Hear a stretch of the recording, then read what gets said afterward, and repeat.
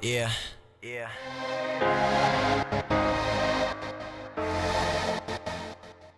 Yo guys, Phil here, and today I want to bring you another After Effects tutorial. But before we start, I want to mention something. I said that I'm going to create a tutorial on this effect here, those purple waves, in my 5th tutorial. But I actually thought about doing it in my 10th, so like subscriber special or something like that, because it's quite hard to do. And I want to give you guys some basic stuff first. So yeah. Okay, what we are going to create today is something most of you have probably already seen. This one is my today to create this window. To this window you can add pretty much everything: intros, game clips.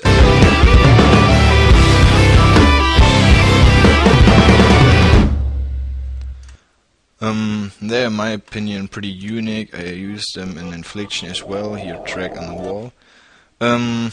Yeah, in my opinion, pretty unique head up, and that's what we're going to create. Is pretty much that is what I'm always using. So let's start.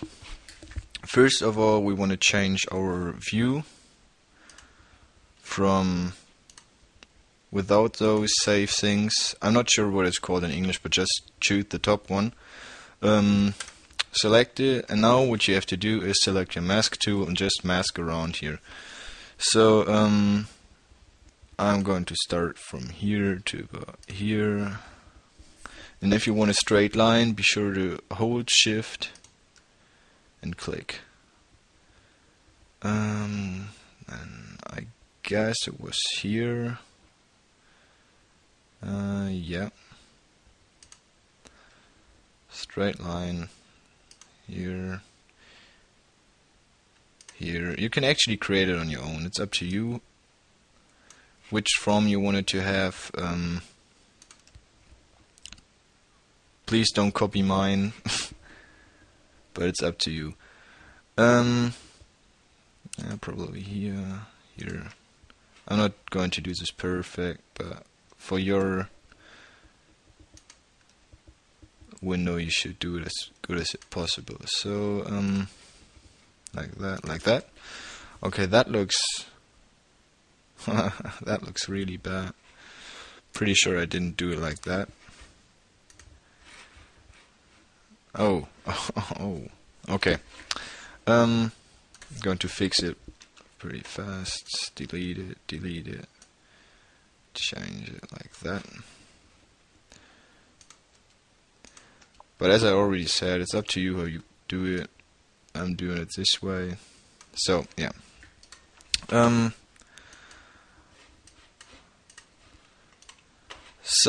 Next up you create another layer, rectangle, and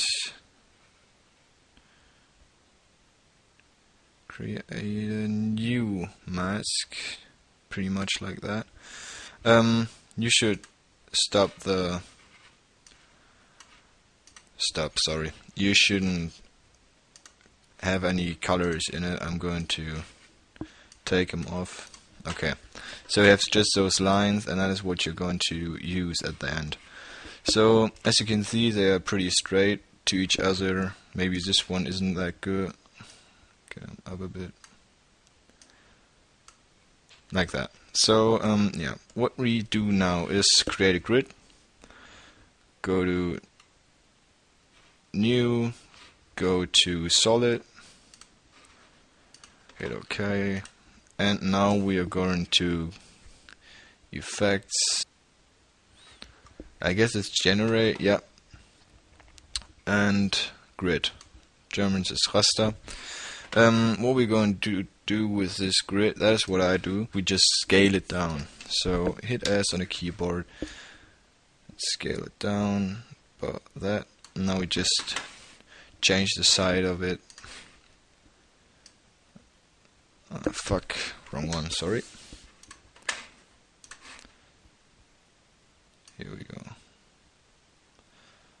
that. And we have to untick it here because that might be confusing with it. So like that. Looks pretty similar to mine. Just moved it. Good. And what we're doing now is choose our mask tool again and create another mask for names or anything you want to have in it. Like that.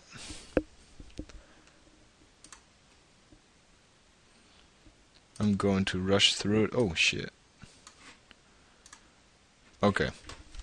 Now I'm just going to copy this one, copy, rotate in a 3D space because that's easier.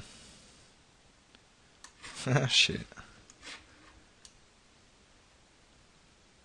Yep.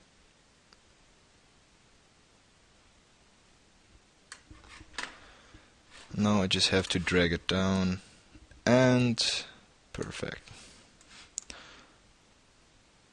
Oh shit, I forgot to copy. Shit. Duplicate, I mean duplicate, not copy. Now change this to 0. And we are fine.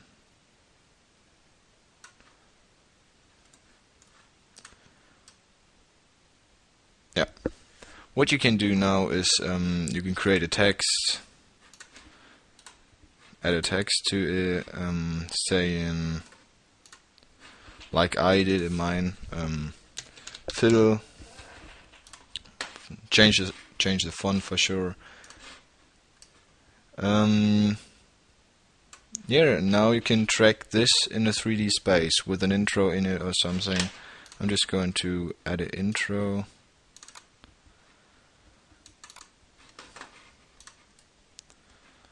Mine.